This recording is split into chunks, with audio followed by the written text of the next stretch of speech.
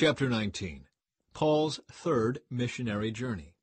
While Apollos was in Corinth, Paul traveled through the interior regions until he reached Ephesus on the coast, where he found several believers.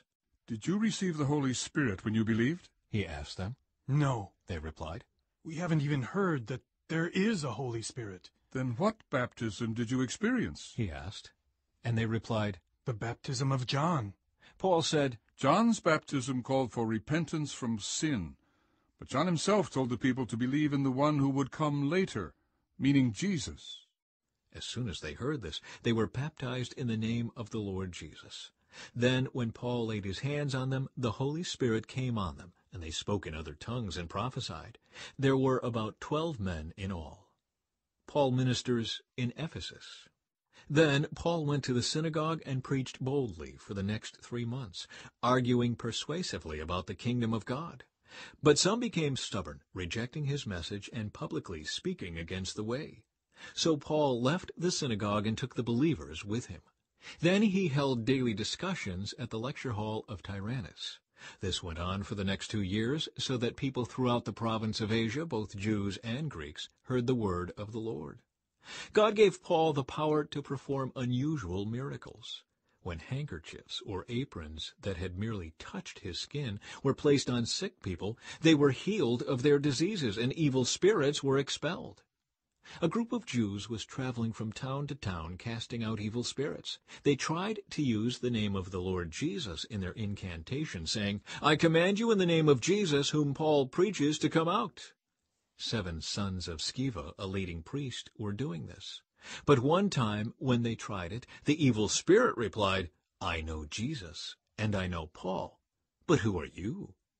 Then the man with the evil spirit leaped on them, overpowered them, and attacked them with such violence that they fled from the house naked and battered.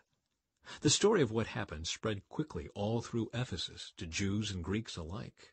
A solemn fear descended on the city, and the name of the Lord Jesus was greatly honored. Many who became believers confessed their sinful practices. A number of them who had been practicing sorcery brought their incantation books and burned them at a public bonfire. The value of the books was several $1,000,000.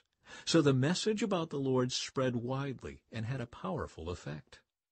Afterward, Paul felt compelled by the Spirit to go over to Macedonia and Achaia before going to Jerusalem.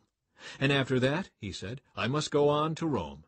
He sent his 2 assistants, Timothy and Erastus, ahead to Macedonia, while he stayed a while longer in the province of Asia. The riot in Ephesus. About that time, serious trouble developed in Ephesus concerning the way. It began with Demetrius, a silversmith who had a large business manufacturing silver shrines of the Greek goddess Artemis. He kept many craftsmen busy. He called them together along with others employed in similar trades and addressed them as follows. "Gentlemen, you know that our wealth comes from this business. But as you have seen and heard, this man Paul has persuaded many people that handmade gods aren't really gods at all. And he's done this not only here in Ephesus, but throughout the entire province. Of course, I'm not just talking about the loss of public respect for our business. I'm also concerned that the temple of the great goddess Artemis will lose its influence, and that Artemis, this magnificent goddess worshipped throughout the province of Asia and all around the world, will be robbed of her great prestige." At this their anger boiled, and they began shouting, "Great is Artemis of the Ephesians!" Soon the whole city was filled with confusion. Everyone rushed to the amphitheater, dragging along Gaius and Aristarchus, who were Paul's traveling companions from Macedonia. Paul wanted to go in too, but the believers wouldn't let him. Some of the officials of the province, friends of Paul, also sent a message to him, begging him not to risk his life by entering the amphitheater. Inside, the people were all shouting, some one thing and some another. Everything was in confusion. In fact, most of them didn't even know why they were there.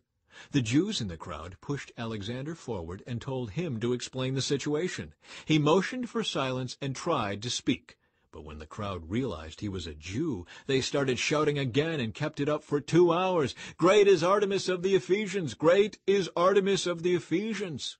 At last the mayor was able to quiet them down enough to speak.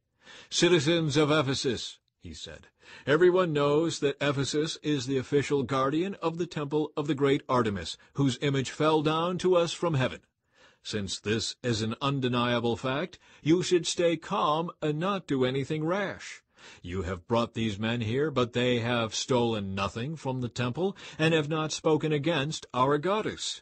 If Demetrius and the craftsmen have a case against them, the courts are in session and the officials can hear the case at once.